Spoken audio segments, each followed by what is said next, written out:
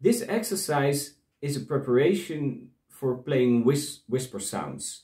When we are playing whisper sounds, we have to relax the embouchure completely, and you have to focus, of course, a little bit. So in the end, it sounds like this.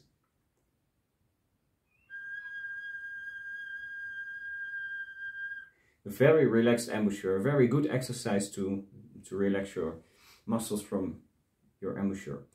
So this exercise is a preparation for the whisper sounds. Often it is hard to relax the upper lip, and so we are going to practice that with this exercise.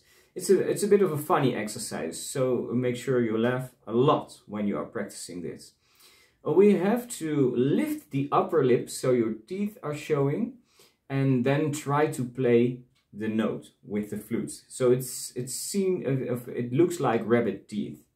It's very funny. I use a mirror when you practice this, because sometimes it feels like you are lifting the upper lip, but you're not sometimes. So it looks like this. Lift the upper lip.